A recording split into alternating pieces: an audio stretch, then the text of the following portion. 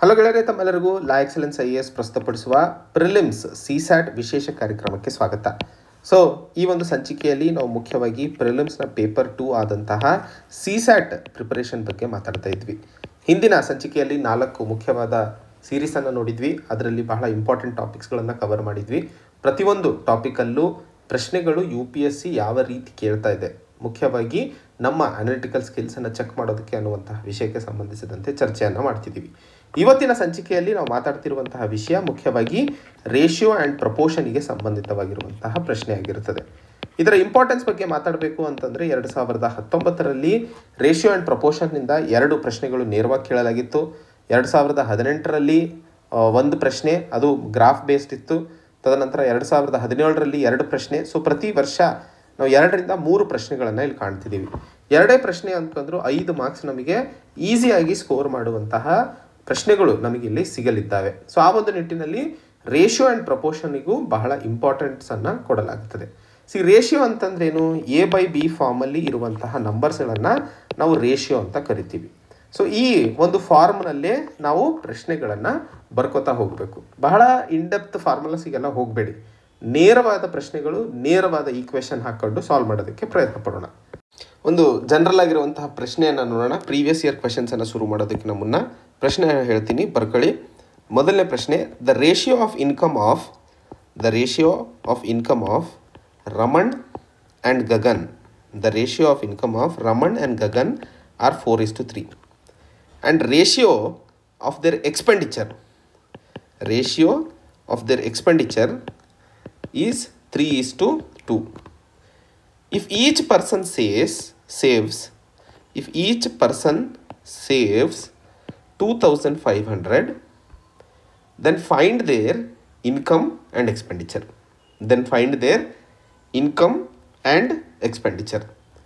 So ನೋಡಿ, ಇಲ್ಲಿ ಕೇಳ್ತಾ ಇರುವಂಥದ್ದು ಅವರ ರೆವೆನ್ಯೂ 4/3 ರೇಷಿಯೋದಲ್ಲಿದೆ, ಅಂದರೆ ಗಳಿಸ್ತಾ ಇರುವಂಥದ್ದು. ಅವರ ಖರ್ಚು ಎಕ್ಸ್ಪೆಂಡಿಚರ್ 3/2 ರೇಷಿಯೋದಲ್ಲಿದೆ. ಆ್ಯಂಡ್ ಪ್ರತಿಯೊಬ್ಬ ವ್ಯಕ್ತಿ ಗಳಿಸ್ತಾ ಇರುವಂತಹ ಆದಾಯದಲ್ಲಿ ಮಾಡಿದಂತಹ ಖರ್ಚನ್ನು ತೆಗೆದುಹಾಕಿದರೆ 2,500 ರೂಪಾಯಿನ ಉಳಿಸ್ಕೋತಾನೆ ಅನ್ನುವಂಥದ್ದು ಪ್ರಶ್ನೆಯನ್ನು ನಾವು ಇಲ್ಲಿ ನೋಡಬಹುದು. ಸೊ ಈ ಒಂದು ಸಂದರ್ಭದಲ್ಲಿ ನಾವು ಈ ಪ್ರಶ್ನೆಯನ್ನು 2 ರೀತಿಯಲ್ಲಿ ಸಾಲ್ವ್ ಮಾಡಬಹುದು. ಮೊದಲನೇ ರೀತಿಯಲ್ಲಿ ಇನ್ಕಮ್ ಎಷ್ಟು ಅಂತಂದರೆ 4x/3x ಅಂತ ಹಾಕೋಬಹುದು. ಸೊ ಆ್ಯಕ್ಚುಲಿ ಇದು ರೇಷಿಯೋ ಆ್ಯಂಡ್ ಪ್ರಪೋರ್ಷನಲ್ಲಿ ಸಪೋಸ್ ಯಾವುದಾದ್ರೂ ಒಂದು ಸಂಖ್ಯೆ 15/18 ಇದೆ ಅಂತ ಅಂದ್ಕೊಳ್ಳಿ. ಈ ಸಂಖ್ಯೆಯನ್ನು ತಾವು ಡಿವೈಸ್ ಅಥವಾ ಸಿಂಪ್ಲಿಫೈ ಮಾಡೋಕ್ಕೆ ಹೋದಾಗ 3×5 15, 3×6 18, ಸೊ 5/6 ಅಂತ ಬರ್ತೀರಾ. ಸೊ ಇಲ್ಲಿ ನಾವು ಡಿವೈಡ್ ಮಾಡ್ತಿರೋದು 3ರಿಂದ. ಸೊ ಈ ಒಂದು ಸಂಖ್ಯೆಯನ್ನು ನಾವು x ಅಂತ ಬರ್ಕೋಬೋದು. ಸೊ ನಮಗೆ ಕೊಟ್ಟಿರೋಂಥದ್ದು ಸಿಂಪ್ಲಿಫೈ ನಂಬರ್ ಆಗಿರೋದ್ರಿಂದ ನಾನು x ಅಂತ ಹಾಕೊಂಡಿದ್ದೀನಿ. ಸೊ 4/x ಇನ್ಕಮ್ ಆಗುತ್ತೆ, 3y/2y ಎಕ್ಸ್ಪೆಂಡಿಚರ್ ಆಗುತ್ತೆ. ಸೊ ಇನ್ಕಮು ಮತ್ತು ಎಕ್ಸ್ಪೆಂಡಿಚರನ್ನು ಮೈನಸ್ ಮಾಡಿದಾಗ ಉಳ್ಕೊತ ಇರುವಂತಹ ಹಣ 2,500 ತಿಂಗಳಿಗೆ ಏನು ಉಳ್ಕೊತ ಇದೆಯೋ ಆ ರೀತಿಯಾಗಿ 2 ಇಕ್ವೇಷನ್. ಉದಾಹರಣೆಗೆ 4x - 3y = 2,500, ಅಥವಾ 3x - 2y = 2,500.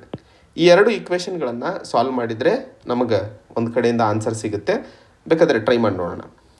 ಈ ರೀತಿಯ ಪ್ರಶ್ನೆಗಳನ್ನು ಬಂದಾಗ ಯಾವುದಾದ್ರೂ ಒಂದು ಫ್ಯಾಕ್ಟರನ್ನು 2 ಕಡೆ ಮಲ್ಟಿಪ್ಲೈ ಮಾಡ್ಕೋಬಹುದು.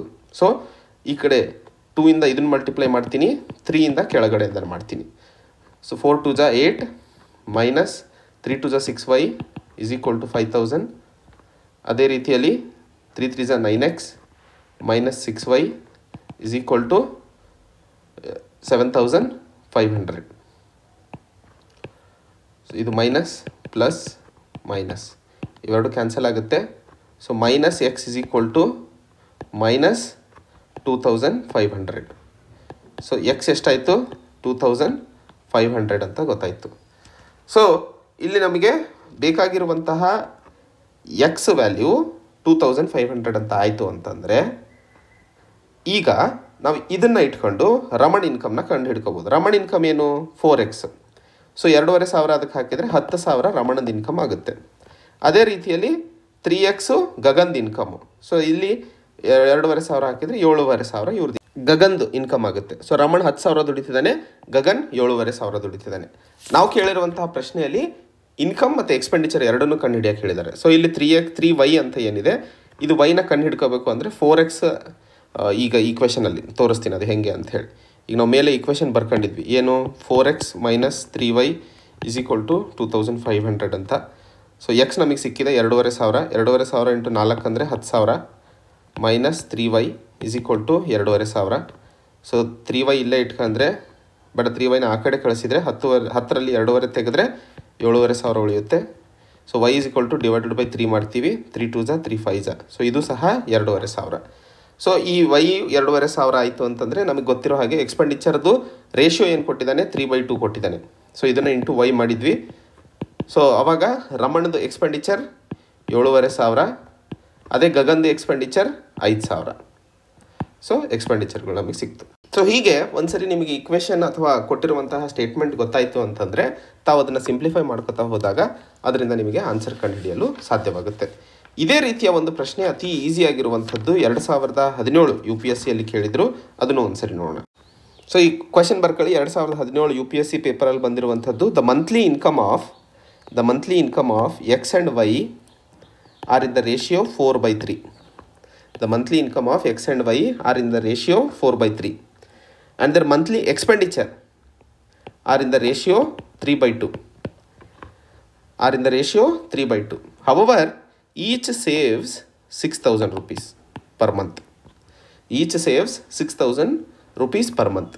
What is their monthly income? So bari income ಕೇಳ್ತಿದ್ದಾನೆ, ಗೊತ್ತಾಯ್ತಲ್ಲ, ಎಕ್ಸ್ಪೆಂಡಿಚರ್ ಬೇಕಾಗಿಲ್ಲ. ಸೊ ಸೇಮ್ ಪ್ರಶ್ನೆ ಹಿಂದೆ ಮಾಡಿದ್ದೆ. ಇದು ಇನ್ಕಮ್ಮು, ಇದು ಎಕ್ಸ್ಪೆಂಡಿಚರ್. ಇಲ್ಲಿ ಕೊಟ್ಟಿರುವಂತಹ ರೇಷಿಯೋಗೆ ಎಕ್ಸ್ ಜೊತೆ ಮಲ್ಟಿಪ್ಲೈ ಮಾಡ್ತೀನಿ ಸೊ ದಟ್ ನಮಗೆ ಒರಿಜಿನಲ್ ಸಂಖ್ಯೆಗಳು ಸಿಗ್ತವೆ. ಕೊಟ್ಟಿರುವಂಥ ಎಕ್ಸ್ಪೆಂಡಿಚರಿಗೆ ವೈ ಜೊತೆ ಮಲ್ಟಿಪ್ಲೈ ಮಾಡ್ತೀನಿ. ಈಗ ಅವ್ನು ದುಡಿತಾ ಇರುವಂಥದ್ದು ಅಥವಾ ಎಕ್ಸ್ ದುಡಿತಾ ಇರುವಂಥದ್ದು 4x, ಹಾಗೆ ಖರ್ಚು ಮಾಡ್ತಾ ಇರುವಂಥದ್ದು 3y. ಈಗ 4x ಖರ್ಚು ಮಾಡ್ತಾನೆ, ಅದ್ರಾಗ 3y ನೀವು ತೆಗೆದು ಹಾಕ್ತೀರಾ. ಉಳಿತಾ ಇರುವಂಥದ್ದು ತಿಂಗಳಿಗೆ ಎಷ್ಟು 6,000 ರೂಪಾಯಿ ಅಂತ ಹೇಳಿ ಕ್ಲಿಯರಾಗಿ ಕ್ವೆಶನಲ್ಲೇ ಹೇಳ್ತಾ ಇದ್ದಾನೆ. ಅದೇ ರೀತಿಯಲ್ಲಿ ವೈ 3x ದುಡಿತಾ ಇದ್ದಾನೆ, 2y ಖರ್ಚು ಮಾಡ್ತಿದ್ದಾನೆ, ಉಳಿತಾ ಇರುವಂಥದ್ದು 6,000 ರೂಪಾಯಿ. 6,000 ಈಚ್ ಸೇವ್ಸ್ ಅಂತಲೇ ಕೊಟ್ಟಿರೋದು. ಸೊ ಇದನ್ನು ಈಕ್ವೇಷನ್ ನಿಮಗೆ ಬಂದಿರುವಂಥದ್ದು. ಈಗ ಇದನ್ನು ಸಾಲ್ವ್ ಮಾಡಬೇಕು. ಈ ರೀತಿಯ 2 ವೇರಿಯೇಬಲ್ ಈಕ್ವೇಷನ್ಸ್ ಬಂದಾಗ ಯಾವುದಾದ್ರೂ ಸಂಖ್ಯೆ ಐದರ್ 3ನ್ನು 4 ಜೊತೆ ಈ ಈಕ್ವೇಷನಿಗೆ ನಂಬರ್ 1 ಇದನ್ನು 1 ಅಂತ ಹಾಕಂತೀನಿ, ಇದನ್ನು 2 ಅಂತ ಹಾಕಂತೀನಿ. ಸೊ ಈ 2ರಲ್ಲಿ ಕೊಟ್ಟಿರೋಂಥ ಯಾವ ಸಂಖ್ಯೆ ಆದರೂ ಈಗ ಇದನ್ನು ಇಂಟು 3 ಮಾಡಿ, ಇದನ್ನು ಇಂಟು 4 ಮಾಡಿ, ಇಲ್ಲ ಇದನ್ನು ಇಂಟು 3 ಮಾಡಿ, ಇಂಟು 2 ಮಾಡಿ, ಇಂಟು 3 ಮಾಡಿ, ಇದನ್ನು ಇದ್ರ ಜೊತೆ, ಇದನ್ನು ಇದ್ರ ಜೊತೆ, ಆವಾಗ ನಮಗೊಂದು ಕಾಮನ್ ಈಕ್ವೇಷನ್ ಸಿಗುತ್ತೆ. ಸಪೋಸ್ 2 3 ಇಂದ ಮಾಡ್ಕೊತೀವಿ. ಸಣ್ಣ ಸಂಖ್ಯೆಯಿಂದಲೇ ಯಾವಾಗಲೂ ಮಲ್ಟಿಪ್ಲೈ ಮಾಡ್ಕೊಂಡಾಗ ನಮಗೆ ಈಕ್ವೇಷನ್ ಜಾಸ್ತಿ ಕಾಂಪ್ಲಿಕೇಟ್ ಆಗಲ್ಲ. ಸೊ ಅದಕ್ಕೋಸ್ಕರ 4 2 8x minus 6y is equal to 12,000. ಹೌದಾ? 3 3 9x minus 3 2 6y is equal to 6 3 18. ಒಟ್ಟಾರೆ ಈ ಈಕ್ವೇಷನಲ್ಲಿ ನಾವು ಮಾಡ್ಕೊತಾ ಇರುವಂಥದ್ದು ಡಿವೈಡ್ ಮಾಡಿ ಮೈನಸ್ ಮಾಡ್ಕೊಳ್ಳೋದಕ್ಕೋಸ್ಕರ. ಸೊ ಇಲ್ಲಿ ಮೈನಸ್ ಇರೋದು ಎಲ್ಲ ಪ್ಲಸ್ಸು ಮೈನಸ್ಸು ಮೈನಸ್ಸು ಇವೆರಡು ಕ್ಯಾನ್ಸಲ್ ಆಗಿ ಹೋಗ್ತವೆ. ಉಳ್ಕೊಳ್ಳುವಂಥದ್ದು minus X is equal to 6,000. 12 6 18. So minus 6,000 ಆಗುತ್ತೆ. Minus minus cancel, X is equal to 6,000 ರೂಪಾಯಿ. ಸೊ ನಮಗೆ ಬೇಕಾಗಿರೋದೇನು? ಇನ್ಕಮ್ ಒಂದೇ. ಸೊ ಇನ್ಕಮ್ ಎಕ್ಸ್ ವೈದ ರೇಷಿಯೋ ಏನಿದೆ ಕೊಟ್ಟಿರುವಂಥ ಪ್ರಶ್ನೆಯ ಪ್ರಕಾರ, ಅದ್ರದ್ದು ಪ್ರಕಾರ 4/3 ಇದೆ. 4x into 3x. So X ನಮಗೆ ಸಿಕ್ತು 6,000. 6 4 24,000 ಎಕ್ಸ್ದು ಇನ್ಕಮ್. ಅದೇ ರೀತಿಯಲ್ಲಿ ವೈದು ಇನ್ಕಮ್ 18,000. ಸೊ ಕಣ್ಣು ಮುಚ್ಕೊಂಡು ನೀವು ಆನ್ಸರನ್ನು ಮಾಡ್ಕೋಬಹುದು. ಸೊ ಹೀಗೆ ರೇಷಿಯೋಗೆ ಸಂಬಂಧಿತವಾದಂತಹ ಪ್ರಶ್ನೆಗಳು ಬಹಳ ಈಸಿಯಾಗಿ ಬರ್ತವೆ. ಪ್ರಪೋರ್ಷನಲ್ಲಿ ಅಷ್ಟು ಪ್ರಶ್ನೆಗಳು ಕೇಳಲ್ಲ, ಸೊ ತಲೆ ಕೆಡಿಸ್ಕೊಬೇಡಿ. ರೇಷಿಯೋಗೆ ಕೇಳುವಂತಹ ಪ್ರಶ್ನೆಗಳು ಇಲ್ಲಿ ಸುಮಾರು 5-6 ಪ್ರಶ್ನೆಗಳು ನಾನು ಮಾಡಿದ್ದೀನಿ. ಇದಕ್ಕೆ ಸಂಬಂಧಿತವಾಗಿ ದಯವಿಟ್ಟು ಪ್ರಾಕ್ಟೀಸ್ ಮಾಡಿ. ನಾನು 1000 ಸರಿ ಹೇಳ್ತಿದ್ದೀನಿ, ಪ್ರಾಕ್ಟೀಸ್ ಮಾಡ್ದಂಗೆ ನೀವು ಆಪ್ಟ್ಯೂಡು ಅಥವಾ CSATನ ಮಾಸ್ಟರ್ ಮಾಡ್ತೀನಿ ಅಂತಂದರೆ ಅದು ಯಾವತ್ತಿಗೂ ಆಗಲ್ಲ. ಆ್ಯಂಡ್ ಯಾರೂ ಸಹ ಪ್ರಶ್ನೆಗಳು ಹಾಕದೇ ಇರುವಂತಹ ಸಂದರ್ಭದಲ್ಲಿ ಮತ್ತೆ ಅದನ್ನು ಡಿಸ್ಕಸ್ ಮಾಡಲು ಸಾಧ್ಯವಾಗ್ತಿಲ್ಲ. ಸೊ ಆ ಒಂದು ಕಾರಣಕ್ಕೆ ದಯವಿಟ್ಟು ಪ್ರಾಕ್ಟೀಸ್ ಮಾಡಿ ಅಂತ ಹೇಳ್ತಾ ಮುಂದಿನ ಒಂದು ಪ್ರಶ್ನೆಯನ್ನು ನೋಡೋಣ. ಸೊ ಮೊದಲನೇ ಪ್ರಶ್ನೆ, ಇನ್ ಅನ್ examination A has scored 20 marks more than B. ಮೊದಲನೇ statement, if B has scored 5% less marks then A. B has scored 5% less marks then A ಅಂತಂದರೆ ಏನು ಎಗೆ ಮಾರ್ಕ್ಸ್ ಬಂದಿದೆಯಲ್ಲ ಅದಕ್ಕಿಂತ 5% ಕಡಿಮೆ ಅಂಕವನ್ನು ಪಡ್ಕೊಂಡಿದೆ ಅನ್ನುವಂಥದ್ದು. ಹಾಗಾದರೆ ಅಂದರೆ ಎ ಮೈನಸ್ 5% ಆಫ್ ಎ ಆಗುತ್ತೆ ಇದು ಈಕ್ವೇಷನ್.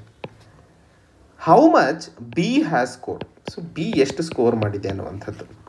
ಈಗ ಫಸ್ಟ್ ಆಫ್ ಆಲು ಇಲ್ಲಿ ಎಲ್ಲೂ ಸಹ ಟೋಟಲ್ ಮಾರ್ಕ್ಸ್ ಯಾರೂ ಹೇಳ್ತಾ ಇಲ್ಲ, ಎಷ್ಟು ಎಗೆ ಬಂದಿದೆ ಅಥವಾ ಬಿಗೆ ಬಂದಿದೆ ಅನ್ನುವಂಥದ್ದು. ಇದನ್ನು ತಾವು ಈಕ್ವೇಷನಿಂದ ಯಾವಾಗಲೂ ನೆನ್ಪಿಟ್ಕೊಳ್ಳಿ, CSATಲ್ಲಿ ಆಪ್ಷನ್ಸಲ್ಲೇ ಉತ್ತರ ಇರುತ್ತೆ. ಫಸ್ಟ್ ಆಪ್ಷನ್ಸ್ ನೋಡಿ, ಆಪ್ಷನ್ಸಿಂದ ತಾವು ಏನಾದರೂ ಮಾಡೋಕ್ಕಾಗುತ್ತಾ ಇಲ್ಲಿ? ಆದರೆ ಮಾಡಿಬಿಡಿ. ಫಾರ್ಮುಲಾ ಈಕ್ವೇಷನ್ನು ಅವೆಲ್ಲ ಕಂಡು ಹಿಡ್ಕೊತಾ ಕೂತ್ಕೊಳ್ಳೋದೇ ಮಾಡೋಕ್ಕೆ ಹೋಗಬೇಡಿ. ಫಸ್ಟ್ ಪ್ರಶ್ನೆಯನ್ನು ಓದಿದಾಗ ಬರೀ ಇಷ್ಟು ಓದೋದಲ್ಲ, ಬರೀ ಇಷ್ಟು ಓದ್ಬಿಟ್ರೆ ತಾವು ಇಲ್ಲೇ ಸಿಕ್ಕಾಕೊಂಡ್ಬಿಡ್ತೀರಾ, ಇದರಿಂದ ಮುಂದೆ ಯಾವತ್ತೂ ಹೋಗಲ್ಲ. ಇಲ್ಲಿಗೂ ಬನ್ನಿ, ಏನು ಕೊಟ್ಟಿದ್ದಾನೆ ಆಪ್ಷನ್ಗಳು ನೋಡಿ, ಆಪ್ಷನಿಂದ ನಾವೇನಾದರೂ ಮಾಡೋಕ್ಕೆ ಸಾಧ್ಯ ಇದೆಯಾ ಅದನ್ನು ಇಲ್ಲಿ ಕಂಡುಹಿಡಿಬೇಕು. ಸೊ ನಮಗೆ ಬಿ ಅನ್ನೋದು ಇಲ್ಲಿ ಸಿಕ್ಕಿಬಿಡ್ತಾ ಇದೆ, ಐದರ್ ಇದು ಇರಬೇಕು, ಇಲ್ಲ ಇದು ಇರಬೇಕು, ಇಲ್ಲ ಇದು ಇರಬೇಕು, ಇಲ್ಲ ಇದು ಇರಬೇಕು. ಈ ಬಿಯಿಂದ ಎ ಅನ್ನು ಕಂಡು ಹಿಡ್ಕೋಬೋದು. ಯಾಕಂದರೆ ಬಿ ಗೊತ್ತಾಯ್ತು ಅಂದರೆ 20 ಆ್ಯಡ್ ಮಾಡಿದರೆ ಎ ಸಿಕ್ಬಿಡುತ್ತೆ. ಅದ್ರ ಮೇಲೆ ನಾವು ಬಿನ ಕಂಡು ಹಿಡ್ಕೋಬೋದು. ಅಂದರೆ ಇದು ಸ್ಯಾಟಿಸ್ಫೈ ಆಯಿತು ಅಂದ್ಕೊಳ್ಳಿ, ಇವೆರಡು ಈಕ್ವೇಷನ್ ನಾವು ತಗೊಳ್ಳೋಂಥ ಬಿದು, ಆವಾಗ ಆಟೋಮೆಟಿಕಲಿ ನಮ್ಮ ಉತ್ತರ ಕರೆಕ್ಟ್ ಆಗುತ್ತೆ ಅಂತ. ಉದಾಹರಣೆಗೆ ಸಪೋಸ್ ಬಿ 360 ಅಂದ್ಕೊಳ್ಳೋಣ. ಬಿ 360 ಆದರೆ ಎ ಏನಾಗುತ್ತೆ, ಇಲ್ಲಿ 360 ಹಾಕಿದರೆ 380 ಆಗುತ್ತೆ. ಸೊ 380ರದ್ದು 5% ಎಷ್ಟಾಗುತ್ತೆ? 5 1 5 2 19 ಆಗುತ್ತೆ. ಸೊ 380ರಲ್ಲಿ 19 ತೆಗೆದ್ರೆ ಏನು ಉಳ್ಕೋತು? 10 9 ಹೋದರೆ 1, 361 ಉಳಿತು. ಸೊ ಬಿ 361 ಅಂತರೂ ಅಲ್ವೇ ಅಲ್ಲ, ತಪ್ಪು. ಸಪೋಸ್ ಬಿ 380 ತಗೊಳ್ಳೋಣ, ನೆಕ್ಸ್ಟ್ ಕೊಟ್ಟಿರೋದು ಆಪ್ಷನ್ 380 ಬಿ ಇದೆ ಅಂತ ಅಂದ್ಕೊಂಡ್ರೆ ಎ ಎಷ್ಟಾಯಿತು? 400 ಆಯಿತು. ಸೊ ಎದಲ್ಲಿ ನಾವು 5% ಕಡಿಮೆ ಮಾಡಬೇಕು, ಅದೇ ಬಿ ಆಗಿರಬೇಕು. ಸೊ 5% 400 ತೆಗೆದ್ರೆ 5 4 20, 400 20 ಮೈನಸ್ ಮಾಡಿದರೆ ಬಿ 180 ಬರುತ್ತೆ. ಸೊ ನಾವು ಬಿ ಚೂಸ್ ಮಾಡಿರೋದು ಕರೆಕ್ಟ್ ಆಗುತ್ತೆ. ಸಪೋಸ್ ಇನ್ನೊಂದು ತಗೊಳ್ಳೋಣ, 400 ಬಿ 400 ಅಂತ ತಗೊಳ್ಳೋಣ.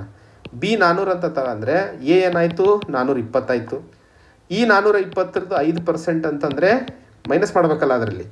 So 5 1 5 2 2 2 2 1, so 21. 420ರಲ್ಲಿ 21 ತೆಗೆದ್ರೆ 399, ಇದೂ ಅಲ್ಲ. ಸೊ ಹೀಗೆ ನೋಡಿದಾಗ ನಮಗೆ ಸರಿಯಾದ ಉತ್ತರ ಬಿ 380 ಅನ್ನುವಂಥದ್ದು ಕ್ಲಿಯರಾಗಿ ಗೊತ್ತಾಗುತ್ತೆ. ಕಂಡೀಷನ್ ನಮಗೆ ಕ್ವೆಶನಿಂದ ಸಿಗ್ತಾ ಇದ್ದಾವೆ, ಆ ಕಂಡೀಷನು ಸೊ ಆನ್ಸರಿಂದ ನಾವು ಸ್ಯಾಟಿಸ್ಫೈ ಮಾಡ್ಕೊಳ್ಳೋದು ಸಾಧ್ಯನಾ ಅಷ್ಟೇ ನೋಡಬೇಕಾಗಿರೋದು. ಸೊ ಇದು ಸಹ ಈಸಿಯಾಗಿ ನಾವು ಸಾಲ್ವ್ ಮಾಡಬಹುದು. ಮುಂದಿನ ಇನ್ನೊಂದು ರೇಷಿಯೋ ಆ್ಯಂಡ್ ಪ್ರಪೋರ್ಷನ್ಗೆ ಸಂಬಂಧಿತವಾದಂತಹ ಪ್ರಶ್ನೆ. ಇದು ಇನ್ನೊಂದಿಷ್ಟು ಅನಾಲಿಟಿಕಲ್, ಬಹಳ ಈಸಿಯಾಗಿರುತ್ತದೆ, ಬಟ್ ಸ್ವಲ್ಪ ತಲೆ ಓಡಿಸ್ಬೇಕು. ಯಾವ ರೀತಿಯಲ್ಲಿ ಪ್ರಶ್ನೆ ನೋಡೋಣ. ಮೊದಲಿಗೆ, ಔಟ್ ಆಫ್ 120 ಅಪ್ಲಿಕೆಂಟ್ಸ್, 120 ಜನ ಅಪ್ಲಿಕೇಶನ್ ಹಾಕಿದ್ದಾರೆ ಒಂದು ಪೋಸ್ಟಿಗೆ. ಅದರಲ್ಲಿ 70 ಜನ ಗಂಡು ಮಕ್ಕಳಿದ್ದಾರೆ ಅಂತ ಹೇಳಲಾಗ್ತಿದೆ. 70 R male and so have A drivers licence. 80 have A drivers licence. So ಅಲ್ಲ, ಇದು 80 ಜನರ ಹತ್ರ ಡ್ರೈವರ್ಸ್ ಲೈಸೆನ್ಸ್ ಇದೆ 120 ಜನರಲ್ಲಿ.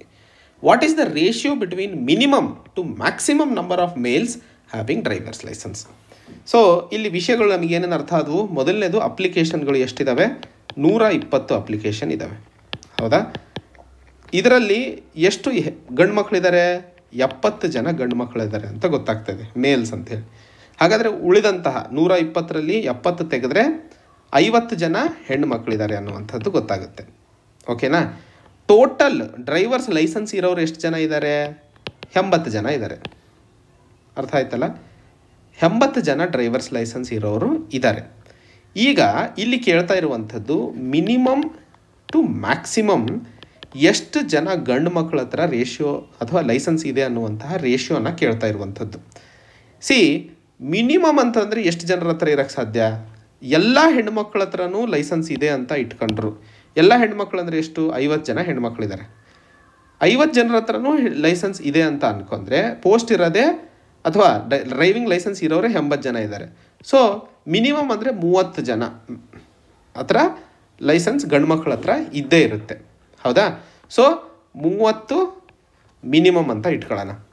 ಅದೇ ಮ್ಯಾಕ್ಸಿಮಮ್ ಕಡೆಗೆ ಮಾತಾಡೋಣ. ಈಗ ಮಿನಿಮಮ್ ಗೊತ್ತಾಯ್ತಲ್ಲ ಹೇಗೆ 30ಕ್ಕೆ ಬಂದ್ವಿ ನಾವು ಅಂಥೇಳಿ. ಸೊ ಇನ್ನೊಂದು ಮ್ಯಾಕ್ಸಿಮಮ್ ಅಂದರೆ ಏನು? 70ಕ್ಕೆ 70 ಜನರ ಹತ್ರನೂ ಲೈಸೆನ್ಸ್ ಇರಬಹುದು. ಸೊ ಮಿನಿಮಮ್ 30 ಜನರ ಹತ್ರ ಲೈಸೆನ್ಸ್ ಇರುತ್ತೆ, ಬಿಕಾಸ್ 50 ಹೆಣ್ಮಕ್ಳ ಹತ್ರ ಲೈಸೆನ್ಸ್ ಇದೆ ಅಂತ ಅನ್ಕೊಂಡ್ರೆ, ಒಬ್ಬರು ಹೆಣ್ಮಕ್ಳ ಹತ್ರನೂ ಲೈಸೆನ್ಸ್ ಇಲ್ಲ ಅನ್ಕೊಂಡ್ರೆ 70ಕ್ಕೆ 70 ಜನರ ಹತ್ರನೂ ಲೈಸೆನ್ಸ್ ಇರುತ್ತೆ. ಸೊ ಆ ಸಂದರ್ಭದಲ್ಲಿ ಇದನ್ನು ತಾವು ರೇಷಿಯೋ ಫಾರ್ಮಿಗೆ ನೋಡಿದಾಗ 3:7 ಬರುತ್ತೆ. ಸೊ ಇದಕ್ಕೆ ಸರಿಯಾದ ಉತ್ತರ ಆಪ್ಷನ್ ಸಿ. ಸೊ ಈ ಪ್ರಶ್ನೆಯಲ್ಲಿ ಮುಖ್ಯವಾಗಿ ಕೇಳ್ತಾ ಇರುವಂಥದ್ದು ಇಷ್ಟೇ, ಸ್ಟೇಟ್ಮೆಂಟ್ ಅರ್ಥ ಮಾಡಿಕೊಂಡು ಇರುವಂತಹ ಸ್ಟೇಟ್ಮೆಂಟನ್ನೇ ಉಪಯೋಗಿಸ್ಕೊಂಡು ಉತ್ತರವನ್ನು ಹೇಗೆ ಕಂಡುಹಿಡಿಯೋದು ಅನ್ನುವಂಥದ್ದನ್ನೇ ಮುಖ್ಯವಾಗಿ ಇಲ್ಲಿ ಮಾತಾಡ್ತಾ ಇರುವಂಥದ್ದು. ಮುಂದಿನ ಪ್ರಶ್ನೆ, in a 500 metre race, so 500 metre race ಇದೆ. B starts 45 metres ahead of A. Suppose A 500ರಿಂದ ಶುರು ಮಾಡ್ತಾನೆ ಅಂತಂದರೆ, ಅಂದರೆ ಸ್ಟಾರ್ಟಿಂಗ್ 0ಇಂದ ಶುರು ಮಾಡ್ತಾನೆ 500 ಮೀಟರ್ ರೇಸಲ್ಲಿ, ಬಿ 45 ಮೀಟರ್ ಮುಂದಿಂದ ಶುರು ಮಾಡ್ತಾನೆ ಅಂತ ಹೇಳ್ತಾ ಇರುವಂಥದ್ದು. ಸೊ 500ರಲ್ಲಿ 45 ತೆಗಿತಾನೆ. ಸೊ 500ರಲ್ಲಿ 45 ತೆಗೆದ್ರೆ ಎಷ್ಟು ಉಳಿತು ನಮಗೆ?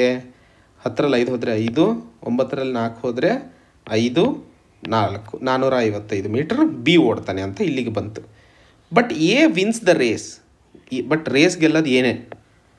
B is still 35 metres behind. B ಇನ್ನೂ 35 ಮೀಟರ್ ದೂರ ಇದ್ದಾಗಲೇ ಎ 500 ಮೀಟರ್ ಕಂಪ್ಲೀಟ್ ಮಾಡಿಬಿಡ್ತಾನೆ. ಅಲ್ಲಿಗೆ ಸ್ಟಾಪ್. ಸೊ ಈ 455ರಲ್ಲೂ 35 ಮೀಟರ್ ಓಡೋದೇ ಇಲ್ಲ ಇವನು. ಸೊ ಹಾಗಾದರೆ ಒಟ್ಟು ಡಿಸ್ಟೆನ್ಸ್ ಬಿ ಓಡಿರೋದು ಎಷ್ಟು? 420 ಮೀಟರ್ ಆಗುತ್ತೆ. ಇಲ್ಲಿಗೆ ಅರ್ಥ ಆಯ್ತಲ್ಲ ಇಷ್ಟು. ಸೊ ಈಗ ನಮಗೆ ಬೇಕಾಗಿರೋದೇನು? ರೇಷಿಯೋ ಆಫ್ ಸ್ಪೀಡ್ ಬೇಕು.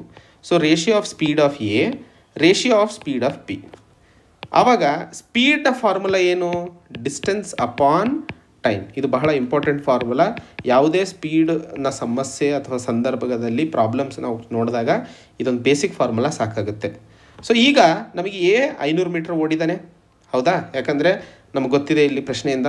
ಬಿ ಎಷ್ಟು ಓಡಿದ್ದಾನೆ? ಮೊದಲಿಗೆ ಅವನಿಗೆ 45 ಮೀಟರ್ ಮುಂಚೆ ಬಿಟ್ಟಿದ್ರು, ಅಂದರೆ ಮುಂದೆ ಬಿಟ್ಟಿದ್ರು. ಮತ್ತು ರೇಸ್ ಮುಗಿಯೋದ್ರಾಗೆ 35 ಮೀಟರ್ ಇನ್ನು ಓಡೇ ಇಲ್ಲ ಅವನು. ಸೊ ಟೋಟಲ್ ಓಡಿದ್ದು 420 ಮೀಟ್ರೇ ಅವನು. ಸೊ ಎಸ್ ಎ ಅಂದರೆ ಡಿಸ್ಟೆನ್ಸ್ ಬೈ ಟೈಮ್. ಎನ ಡಿಸ್ಟೆನ್ಸ್ ಎಷ್ಟು? 500 ಮೀಟರು. ಟೈಮ್ ಇಬ್ಬರದು ಸೇಮ್ ಅಂತ ಹೇಳ್ತಿದ್ದಾನೆ ನೋಡಿ ಇಲ್ಲಿ ಲಾಸ್ಟಿಗೆ. ಸೊ ಟೈಮನ್ನು ಕೆಳಗಡೆ ಟಿ ಅಂತ ಹಾಕೊಳ್ಳಿ. S B speed of B ಅಂತ ಹಿಡ್ಕೊಂಡಾಗ ಡಿಸ್ಟೆನ್ಸ್ 420 ಡಿವೈಡೆಡ್ ಬೈ ಟಿ, ಯಾಕಂದರೆ ಟೈಮ್ ಸೇಮ್ ಅಂತ ಕೊಟ್ಟಿದ್ದಾನೆ. ಸೊ ಇದನ್ನು ನೀವು ಸಿಂಪ್ಲಿಫೈ ಮಾಡಿದರೆ 500 divided by T into T by 420. ಈ ಟಿ ಕ್ಯಾನ್ಸಲ್ ಆಗುತ್ತೆ. ಉಳ್ಕೊಂಡಿರುವಂತಹದ್ದನ್ನು ನೀವು ಸಿಂಪ್ಲಿಫೈ ಮಾಡೋಕ್ಕೆ ಹೋದಾಗ 2 25 50, 2 2 4, 2 1 2. So 25:21 is the correct answer. ಅದು ಆಪ್ಷನ್ ಎ. ಸೊ ಇಲ್ಲಿ ನೀವು ಅರ್ಥ ಮಾಡ್ಕೋಬೇಕಾಗಿರುವಂಥದ್ದು, ಕೇಳಿರುವಂತಹ ಪ್ರಶ್ನೆಗೆ ತಮಗೆ ಡಿಸ್ಟೆನ್ಸ್ ಕಂಡುಹಿಡ್ಕೊಳ್ಳೋದಿಲ್ಲ ಅಷ್ಟೇ ಇಂಪಾರ್ಟೆಂಟ್ ಆಗಿರುತ್ತದೆ. ಯಾಕಂದರೆ ಸ್ಪೀಡ್ ಫಾರ್ಮುಲಾ ಅಥವಾ ಸ್ಪೀಡ್ ರೇಷಿಯೋನ ಕಂಡುಹಿಡಬೇಕಾಗಿರುವಂಥದ್ರಿಂದ ಬೇರೆ ಏನೂ ಇಲ್ಲ. ಇಲ್ಲಿ ಬಹಳ ಸಿಂಪಲ್ ಆಗಿದೆ, ತಮಗೆ ಈಸಿಯಾಗಿ ಅರ್ಥ ಆಗಿದೆ ಅಂತ ಅನ್ಕೋತೀನಿ. ಸೊ ಇದು ಇವತ್ತಿನ ಟೈಮ್ ಅಥವಾ ರೇಷಿಯೋ ಆ್ಯಂಡ್ ಪ್ರಪೋರ್ಷನ್ಗೆ ಸಂಬಂಧಿತವಾಗಿರುವಂತಹ ಒಂದಿಷ್ಟು ಬೇಸಿಕ್ ಪ್ರಶ್ನೆಗಳು. ಇದೇ ರೀತಿಯ ಮಾದರಿಯಲ್ಲಿ ಪ್ರಶ್ನೆಗಳು ಬರೋದ್ರಿಂದ ಬೇರೆ ಯಾವ ಪ್ರಶ್ನೆಗಳನ್ನು ತಾವು ನೋಡುವ ಅವಶ್ಯಕತೆ ಇಲ್ಲ ಅಂತ ಹೇಳ್ತಾ ಈ ಒಂದು ಸಂಚಿಕೆಯನ್ನು ಇಲ್ಲಿಗೆ ಮುಗಿಸ್ತೇನೆ. ಜೈ ಹಿಂದ್, ಜೈ ಕರ್ನಾಟಕ.